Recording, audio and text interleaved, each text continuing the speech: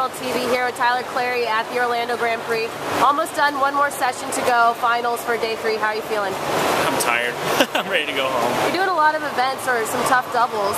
Is that part of your plan in getting back into shape? Yeah, definitely. I mean, like I said the other day, I'd taken 3 months out of the water and came back a little heavier than I thought I would. So I'm doing everything I can to get back in shape as quickly as possible. And I think it's working out well, and my strokes are starting to come around, and I'm starting to look more fit, according to Rowdy, apparently. Are you doing anything outside of the water to get your fitness levels back in there? I mean, mostly water training. Mostly water training, doing a little bit of weights. I'm actually thinking about starting up Brazilian Jiu-Jitsu again. It was something I was doing before the Olympics.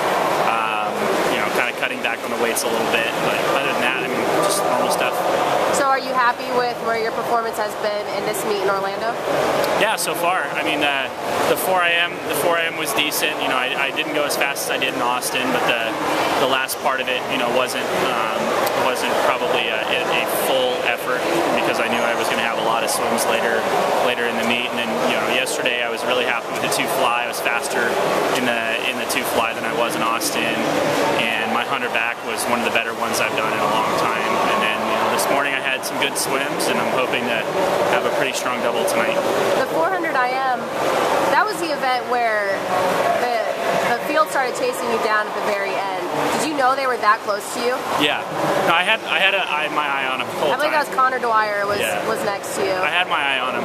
I knew that, you know, they were going to be coming up pretty hard, but, you know, my plan was just to get my hand on the wall ahead of those guys. And you know, because of how tired we are right now, I didn't really feel the need to crush myself on that last 100.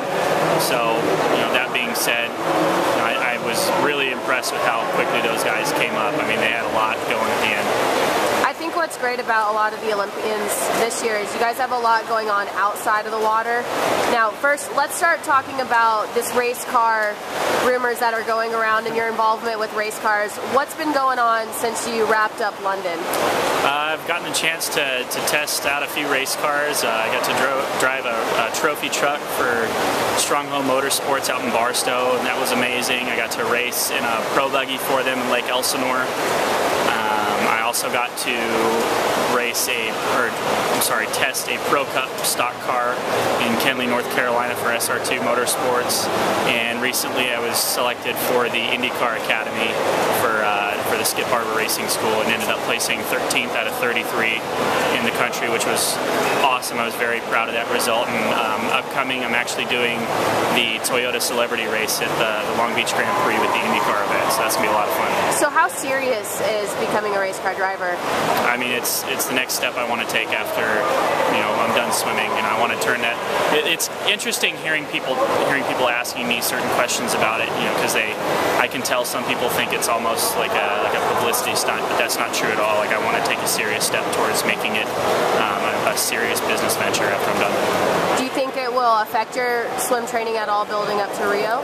The plan for the next 3.5 years is to fully focus on Rio, but I think there are opportunities during the year to actually, you know, get in some races and develop as a driver, and I think it's going to work out in everybody's best interest if I can pull that off correctly, and I think I can.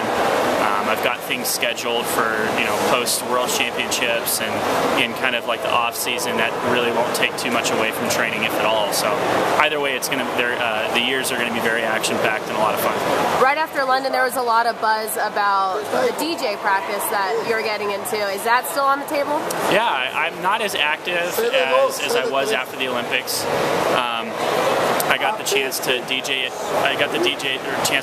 at China White a couple of times, which was a lot of fun. It's a great club, and recently I was contacted by one of the other clubs in London called Movida, who are interested in having me come back out. But locally, I'm planning on starting up kind of an internet radio show, maybe once or twice a week, just to kind of mix and start a little bit of a following and let people listen to what I do on the decks.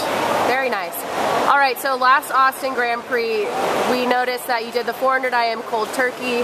That was due to a bet with Ryan Lochte. There's been rumors that there's something that's supposed to happen every Grand Prix meet. Can you give us a little insight as to what that's about?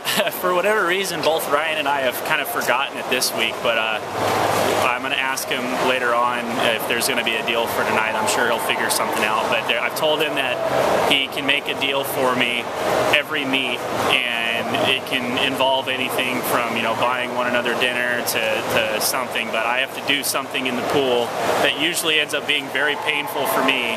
But I've told him that he gets 2 cold turkey swims to give me per year, one of which was in Austin, so I'm sure he's saving up the other one for a really opportune moment. Well, we can't wait for those. All right, thanks, Tyler. Good luck tonight, and we'll see you at the next Grand Prix. Thanks.